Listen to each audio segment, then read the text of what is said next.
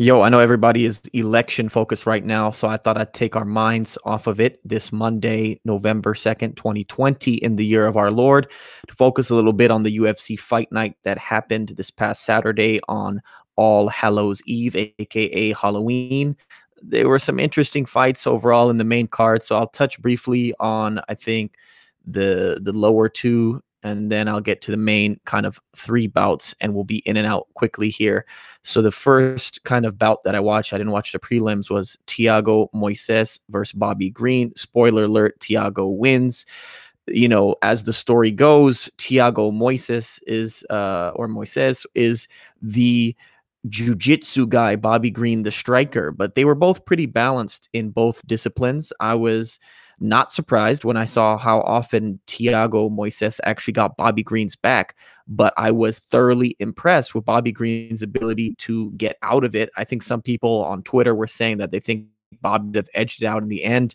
Nobody finished anybody, and I'm not a big believer in decisions. For me, it should be finish or draw. I don't think there are enough draws given out in the sport of MMA, and it's frankly too subjective. I don't like leaving it in the hands of the judges. Critarchy is not the way to run the sport of mixed martial arts, which I would also rename martial sciences or mixed martial sciences. But shout out to Thiago, who ended up getting the overall victory on the decision.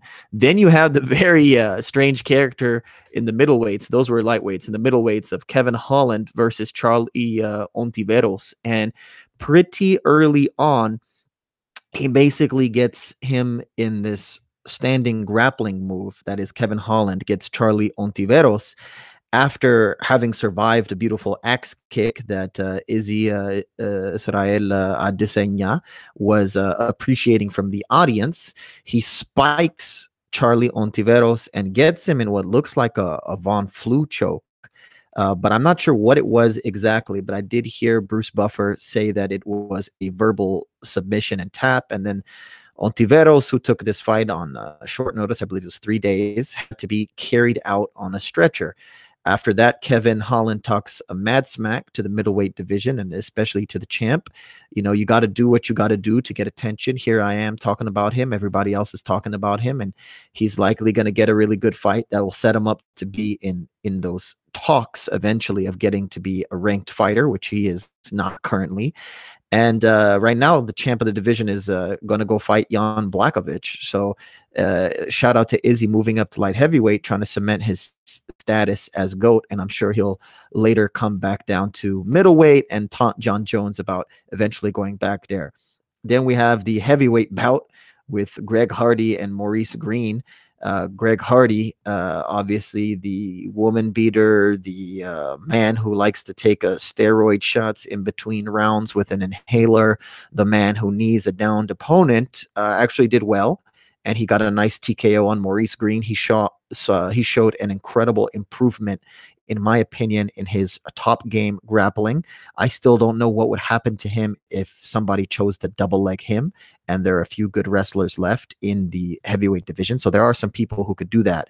And I'd be interested in seeing what happens if he comes across a really good submission guy. What happens if he comes across a really good wrestler? In either case, I think he would be royally effed. But whenever he's gone against another striker, even if he's breathing deep in the interview after, actually in that bout, we haven't seen Greg Hardy lose the striking match yet. So he may be one of the best strikers in the heavyweight division. We'll see how he progresses. And again, I think stamina and submission grappling are his main woes, but his top game was great. And he was definitely doing some good striking from there. Then we get into the second to last fight, which is the featherweight bout. I calls a John Danaher, Eddie Bravo Cold War. That's Bryce Thug Nasty Mitchell versus Andre Touchy Feely. And so Andre Touchy Feely had just done, I think, either a private or a seminar or something with Gary Tonin, who's the bearer of the John Danaher flag in the world of MMA. And Bryce Thug Nasty Mitchell has not only studied Eddie Bravo techniques on YouTube, but has now also met Eddie Bravo, and he's here with his new swagged out camo trunks. They said the only other trunks that were customized that were given to any other UFC person was Conor McGregor. So this is definitely a feather in the hat of one Bryce Doug Nasty Mitchell. Andre Fili, before the fight, was saying that his grappling is actually superior and then his striking is superior.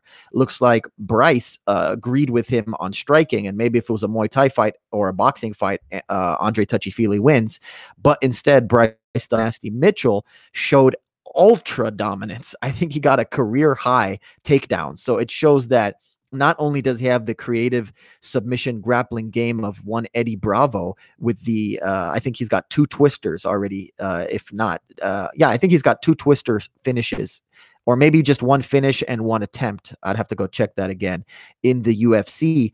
So in addition to that kind of beautiful ground game, his standing grappling is incredible as well. And it's interesting at this moment, John Danaher is doing a series of videos to improve jiu-jitsu players' standing grappling. So even though he's on the other side of the Cold War, it looks like Thug Nasty's already been paying attention, and he got a nice deserved decision victory over Touchy-Feely. I think if this was a no time limit, no round match, he's either going to win from TKO of striking on the top of the guard of Touchy-Feely, or he's going to submit him. Bryce is a force to be reckoned with at 145 pounds. Also, 145 pounds is bullshit. They always weigh like 160 or 150. So I just like to always throw that in. Anderson, the Spider Silva versus Uriah Hall. Anderson seemed to be slowly piecing up Uriah Hall, but he is a 45-year-old man, and eventually your reflexes are going to catch up to you. And eventually Uriah Hall got a spark of confidence and dropped him. They both bowed down to each other after. It was all respect. It was all love. It was no shit talking. This could be Anderson's last fight, but maybe not. You know, he's got 1 more in the contract. Dana White says he's not going to fight anymore. We'll see what actually ends up happening.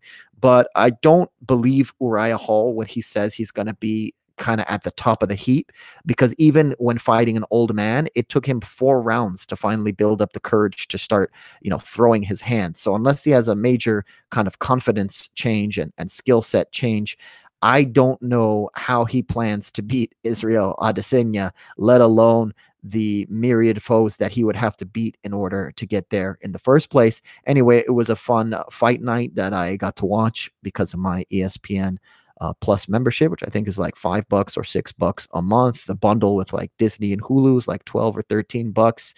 Anyway, it was cool. Talk to y'all next time. Stay safe this week.